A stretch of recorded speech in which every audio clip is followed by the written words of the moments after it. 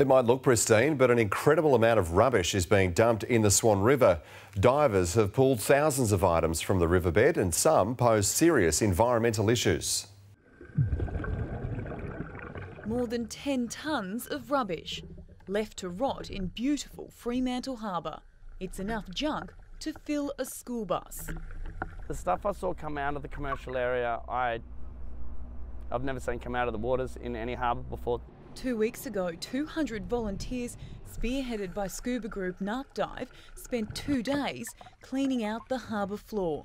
If we didn't clean these harbours, they become their own little garbage patches. And this is what they found. Fish traps, skateboard, lawnmower, tyres, exercise equipment. A total of 15,819 discarded items. The most damaging to the environment, battery acid.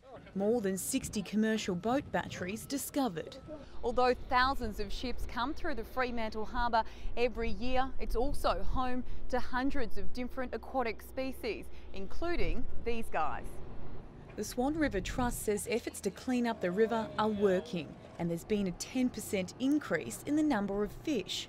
Still, scientists say rubbish like this kills more than 1 million seabirds and 100,000 marine mammals each year. Dumping rubbish in Australian oceans has been illegal for 25 years. If you're caught, you could be fined up to $260,000.